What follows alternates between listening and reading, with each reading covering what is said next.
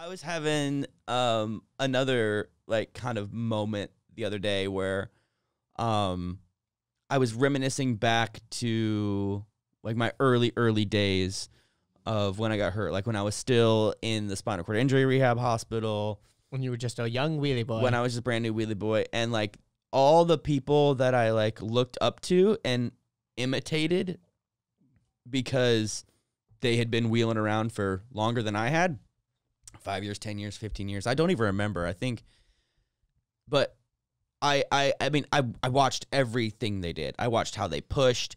I watched what kind of wheelchair they had. I watched how they transferred. I asked them like what kind of like, you know, like calves they used, or, you know, how they traveled, or what their hobbies were, or, you know, what type of, you know, new invention they were making to scoot around on, or whatever. I mean, I was just like, I want to be like that guy, because They're like your mentors. well, yeah, it was just like they looked cool, you know. Like Kyle would like teach you like, dude, don't do your weight transfers like that. You look like a fucking idiot. Yeah, exactly. You know, he's like, you look like like you're about to shit your pants. Looks like you're trying to take a poop. You know, it's like don't do your weight shifts like that. I mean, I think about there's three people that I have in mind.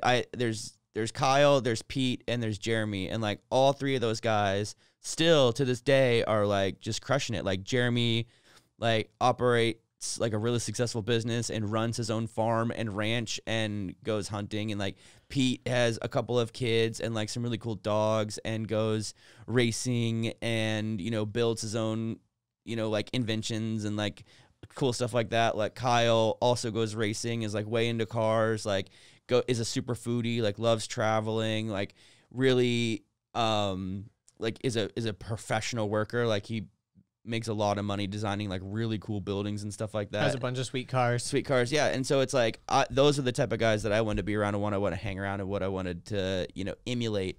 And I kind of had this like moment that like hit me where I'm like, oh shit, like I'm that to other people, but like more people. And how it hit me was like one of those guys texted me and was like, hey man, what you're doing is awesome.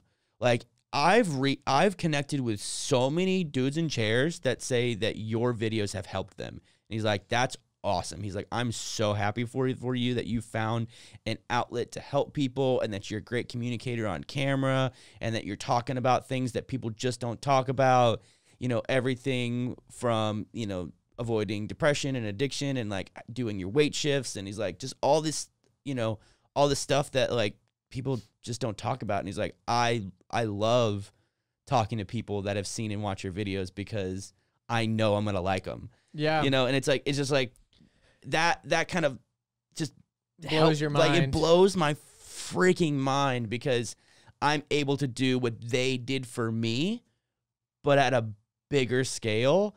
And that makes me so happy. Like I've said it before and I'll say it again. Like my unit of measure is not views, it's not subscribers, it's not dollars. It's the people that send me messages in the DMs or in emails, or who, you know, tag me in their posts and just tell the story of how some way, shape, or form I'd given them like confidence, or I'd helped them shift their perspective, or that, you know, they're doing better, or they've changed their mind about, or they haven't committed suicide, or they got off drugs, or all kinds of stuff. Yeah, like, dude. and that's the kind of things that I'm like, fucking hell, dude. Like, those messages will make you cry. This is, dude, that whole book is full of those types of messages. Yeah, dude. Like, it just hit me. Like, I knew I was that kind of person. Like, and I knew I was really important and really impactful. It keeps drooping on you. Whatever. I'm gonna quit messing with it.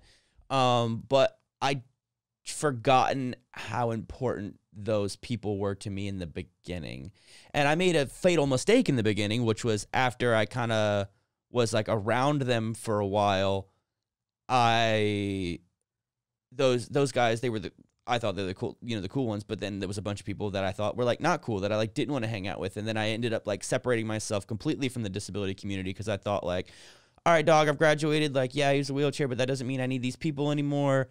And, you know, I kind of like took away my own support system, you know, and I wish I would have kept that longer. I wish I would have continued with adaptive sports. I wish I would have continued, you know, connecting with these people, continued getting involved in the groups, but I didn't because I was too busy Yeah. trying to quote unquote get my life back, which I mean I did, but I think I really do believe that a big detriment was that I didn't keep at least some of myself still in those groups.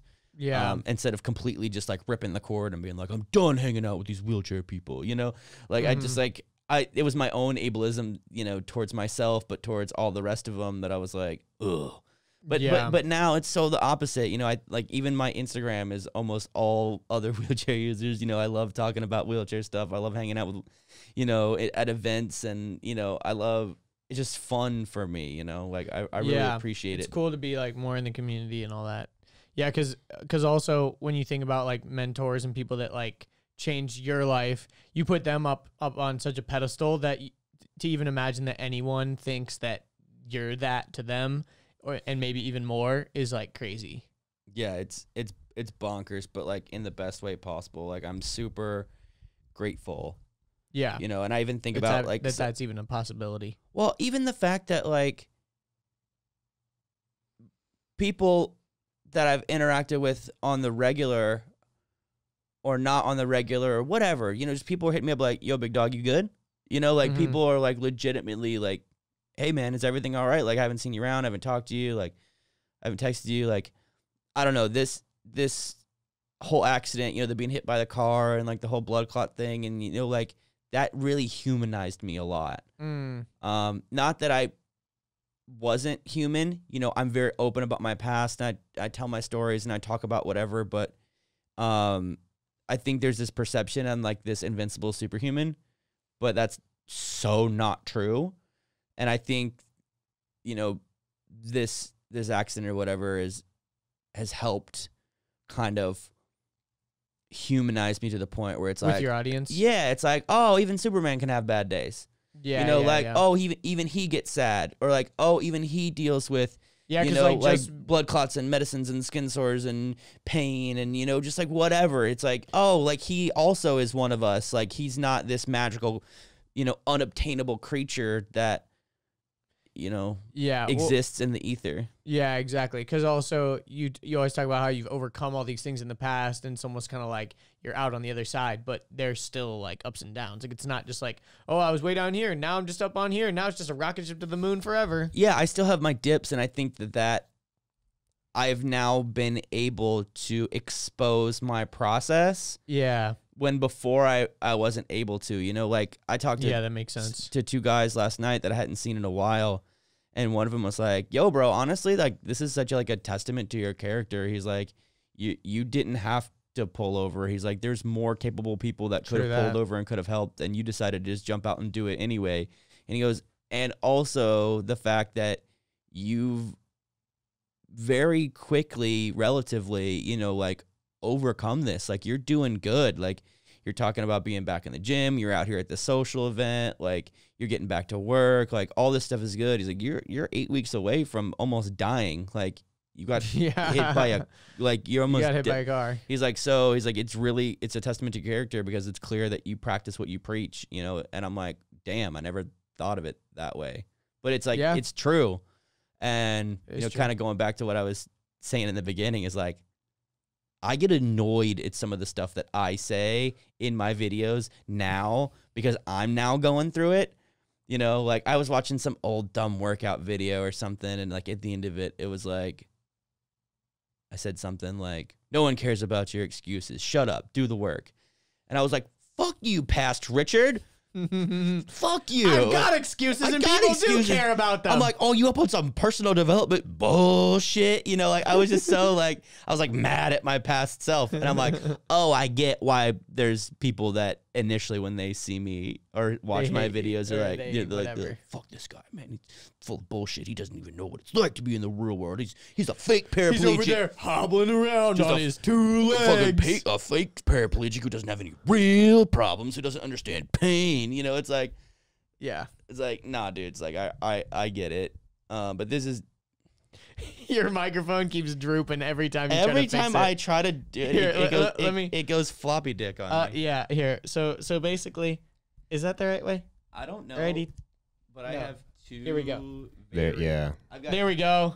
I've got two very weak. Let's give a round of applause, everyone. Yeah, I've got two very Surely weak. Everyone microphone clap at cock got home. fixed. Like dexterity. Everyone pull over in your cars and clap. Like my dexterity is currently like crap because like my wrists are so jacked up right now that like that little movement I could not do. Yeah, yeah. And your elbow is crunchy. I got a crunchy.